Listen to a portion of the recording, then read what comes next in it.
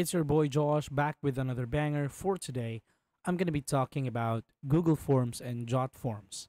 Now, which one of these are actually better? Now, to be honest with you, if you were to ask me personal opinion, I would go for Jotform. Why?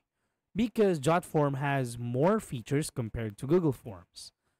Though Jotforms also has its cons. For example, if you're not gonna subscribe to their premium account or with their paid subscription, what happens is you're gonna be limited. Like the responses on your form are gonna be limited. So as you can see right here in their pricing, they have 100 monthly submissions available for their free. While in Google Form, I think it takes a lot just before you actually reach the limit of the forms, right? So that's one of the cons. And also, I'm considering that I'm currently in the Philippines for some work. This is actually quite expensive if you're based in the Philippines.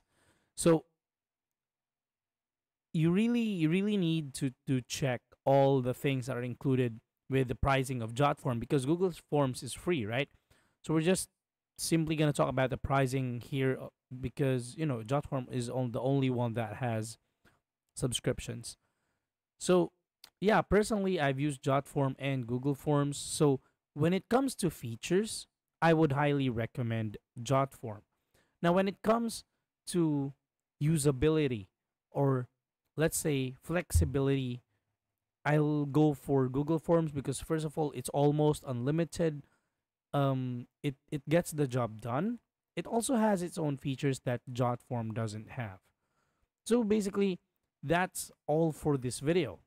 And if you want to know more, kindly comment down below your questions about these two form making platforms so that I could upload a new video that's tailored to answer your question.